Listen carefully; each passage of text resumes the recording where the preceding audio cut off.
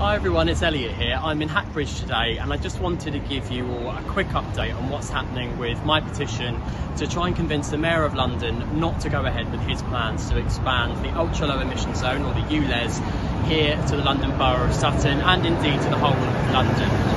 I don't think that these plans are very fair. It will cost £12.50 a day for people to use their cars in Greater London if they're of an older vehicle, and I'm really worried that they will expand that to include newer vehicles after it's been implemented. Now, the consultation that TfL have put on has now closed, but my petition is still open. The initial responses have now gone to the Mayor, but we're still collecting signatures right up until the time when the Mayor will make his decision. Hackbridge is one of the areas that is going to be worst affected, and I'm trying to convince Labour and the Lib Dems that this is just not right. They need to drop their plans. They need to stop punishing the poorest Londoners for not being able to afford a newer car. So please, if you haven't signed my petition already, do take a look.